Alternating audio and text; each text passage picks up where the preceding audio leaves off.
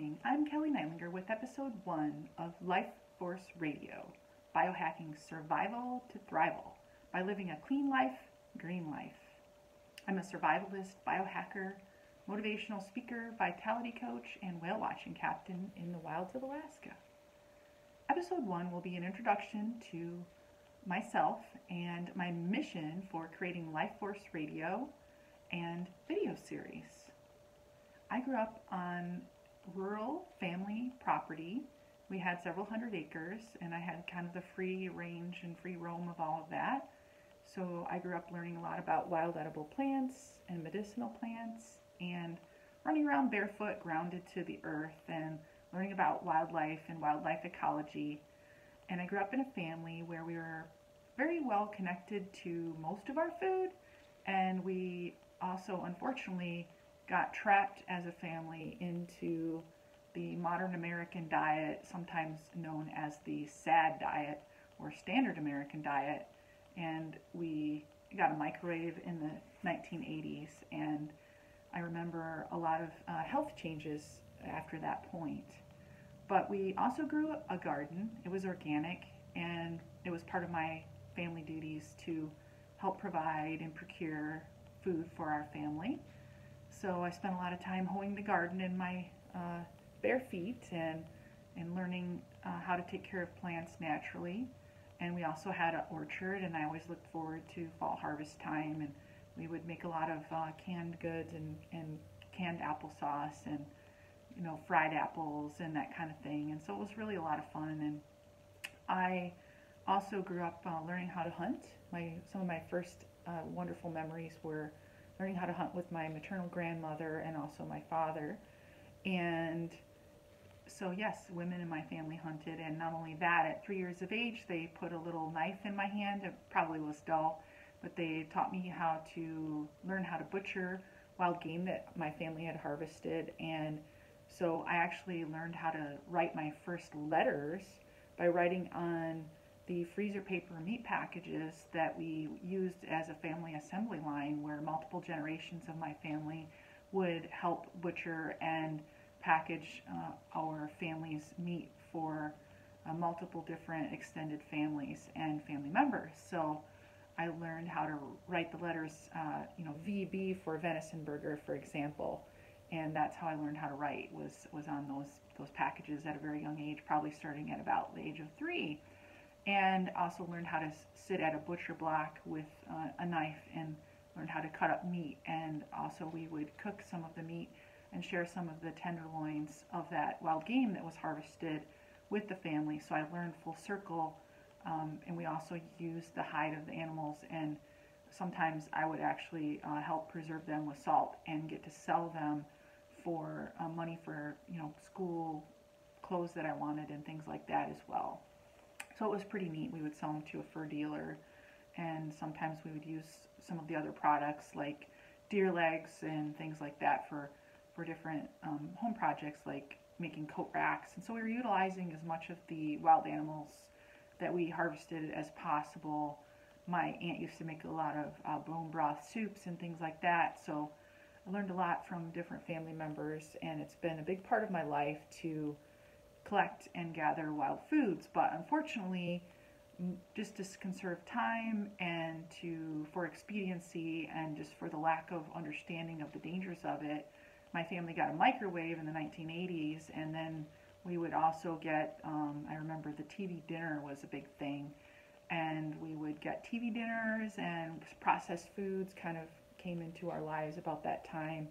And they were actually cheaper than a lot of the other foods that we could buy in the grocery store that were not processed. So I remember having like the powdered mashed potatoes, for example. So my health issues actually started, to my knowledge, at about 3 years old. I started to develop a lot of problems with my ears, and I had chronic ear infections and had multiple rounds of antibiotics before the age of 6, which affects your microbiome in your gut, and that can affect your overall health and immune system, as well as other systems, including just overall mental health and things like that. And it can also lead to disease processes later in life.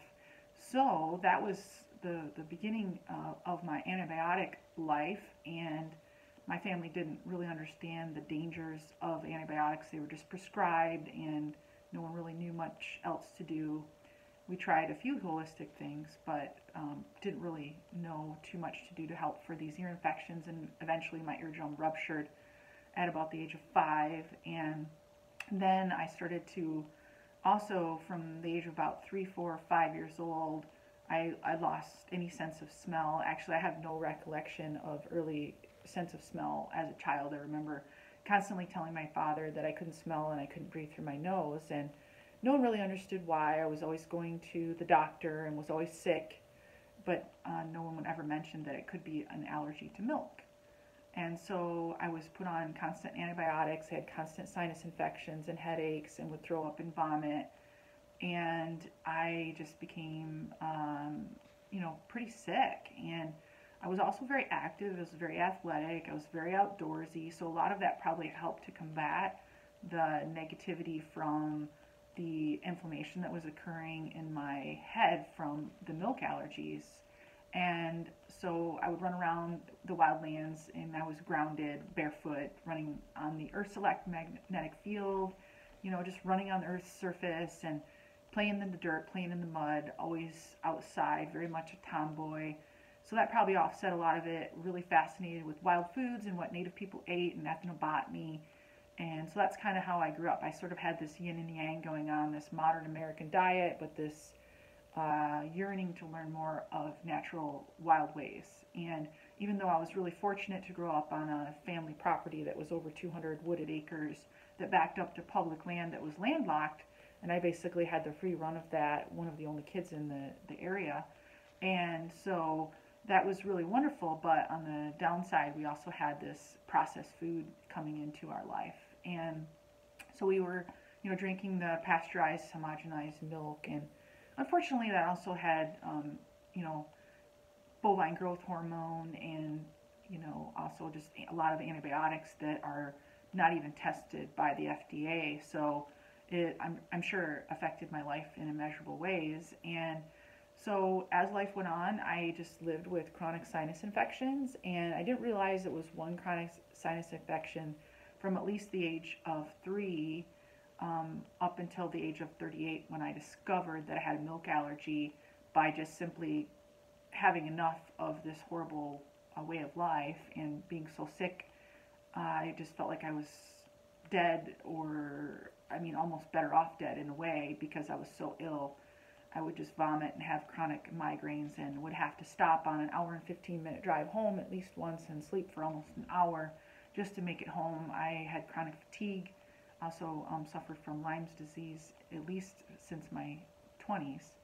And so that chronic infection and the chronic sinus infections just started to really affect my metabolic health and my overall health and my immune system. I developed autoimmune disease in my early 20s as well.